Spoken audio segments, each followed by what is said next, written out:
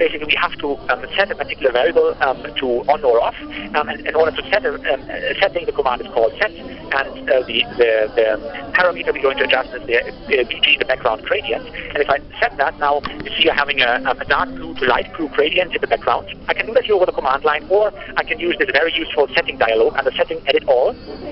All settings which are available in Pymol show up in a huge list, and you can search for something. So let's start searching for everything starting with BG for background.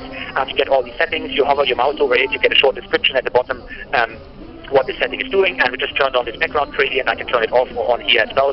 I can actually specify a full file name if I like. So for example, let me do that here because then it's easier to type that image file name. Pymol understands auto completion by tapping. So I have Pymol bootcamp and have a background example.